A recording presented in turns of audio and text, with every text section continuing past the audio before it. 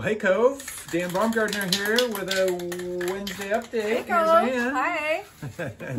You know, you have been super busy in your studio. Do you know how I know that? How? Because there's a very large addition on my side of the garage. Oh, yes. My studio is way over there, and I needed more space. Well, let's talk about this. Yeah, this is... I did a piece for downtown, Santa Rosa, which is up on 4th Street, and I had a bunch of extra materials. So I got a hold of Kirsten and Beverly and asked them what they thought about me just using some of the materials to make a big outdoor outside piece for Christmas and Christmas Eve. At the Cove? So, yeah, at the Cove. Yeah, so this is being made here and transported. We're not sure how, but it's going to get 6 feet tall and 6 feet wide. So yeah, it's going to be a big star. Outside of the Cove? Yeah, outside. Yeah, nice. Yes, it's pretty weatherproof. It's painted and spray paint. And when will this be installed so that people would see it? This weekend. So next week it should be up, and then we'll leave it up to New Year's. And it's so cool. The neighborhood can see it, and then when we're out at Christmas Eve, we can have it be near us. And yeah, perfect. It's good. Wow, thanks. Yeah, just come in and say hi. Talk to you later. Bye-bye. Bye. So, Covites, been thinking a lot about, you know, there is a lot of things that we are missing this year, and it's getting talked about a lot. We in particular, right now in this time of year, we are missing our kids in a big way. And I think I've mentioned before, usually we would have gone to New York by now and had a week with all of the kids in New York City. And there's a lot of traditions around that I'm missing. One of the traditions that I actually love a lot more than any of them, because I am kind of a junkie for Charles Dickens's A Christmas Carol. So every year we're back there at Christmas, I go to the Morgan Library, and they own the original manuscript of Charles Dickens for A Christmas Carol. And every year now they bring it out in a case and all, but they carefully turn one page of it. So this year, that is on page 4. And let me just pause because I have a picture of what is out in the library right now. So we're gonna just show you the slide of that real quick. This is Dickens's own handwriting. So you can see how he has crossed out all sorts of things and added all sorts of things. And this is on that page right here where Scrooge's nephew says, I am sure I have always thought of Christmas time when it has come around. Apart from the veneration due its sacred name and origin, I've always thought of it as a good time, a kind, forgiving, charitable, pleasant time.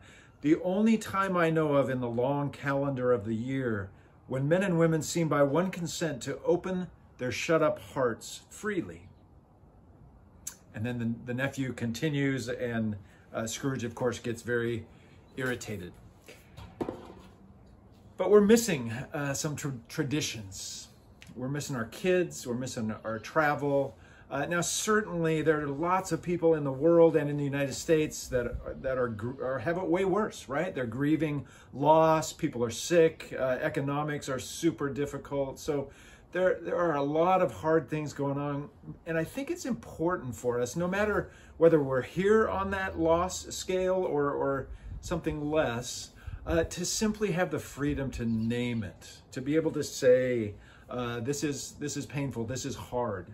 And there's a lot of good, healthy things about just naming reality for what it is.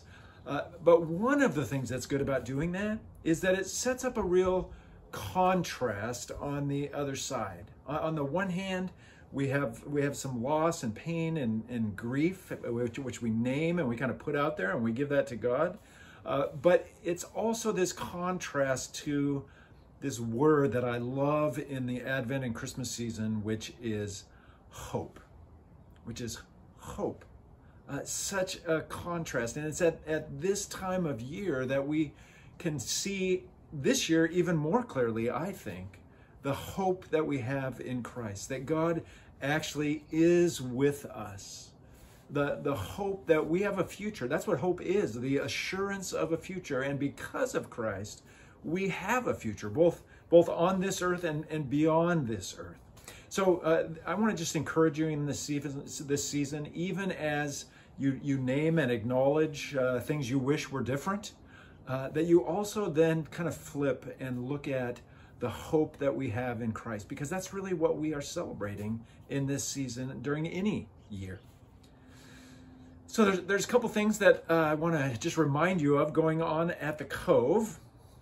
One of them is the St. Nick Project, and that's the deacons are doing that, and they have a list of people who are just particularly in need or have kids in need and are without resources at this time during the year. The St. Nick Project is trying to match up some gifts with those people who are in need, and we really need your help for this because the clock is kind of ticking, and you need to get your gifts and you need to take them to the Cove on Sunday between 1 and 2 o'clock. That's the drop-off time. So this is Wednesday, that's Sunday. We still have a need for people to sign up for some of those things, and we're going to show you this slide that has the email addresses for Skip and Sally, and that's how you start this process.